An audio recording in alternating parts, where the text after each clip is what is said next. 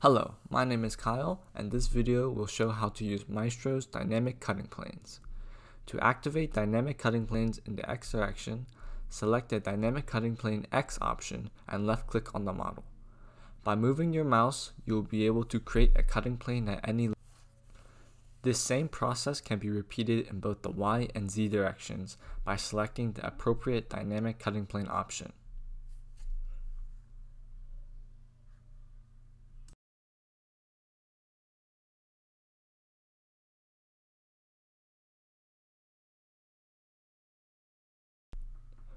To delete a cutting plane, simply click the dynamic cutting plane icon for the appropriate axis.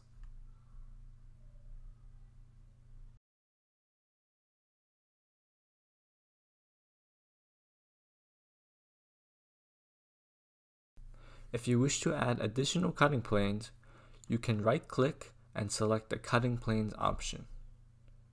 This will allow you to add cutting planes in any direction. If you wish to delete all cutting planes, right-click, select cutting planes, and delete.